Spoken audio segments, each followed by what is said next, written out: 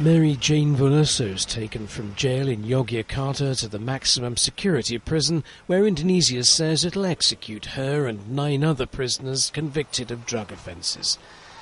All are now being held at Nusa Kambangan jail, where the respective embassies of the mostly foreign nationals have been asked to send representatives on Saturday. Diplomats say no official 72-hour notice of execution has been given.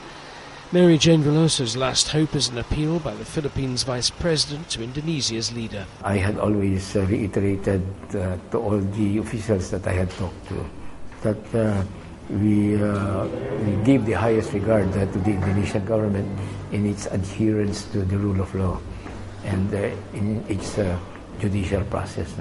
So, if at all, let me just say it again, it's more of a humanitarian appeal. Veloso's case triggered this protest outside the Indonesian embassy in Manila on Friday. Nationals from Australia, Brazil, France and Nigeria are also among those facing the same fate.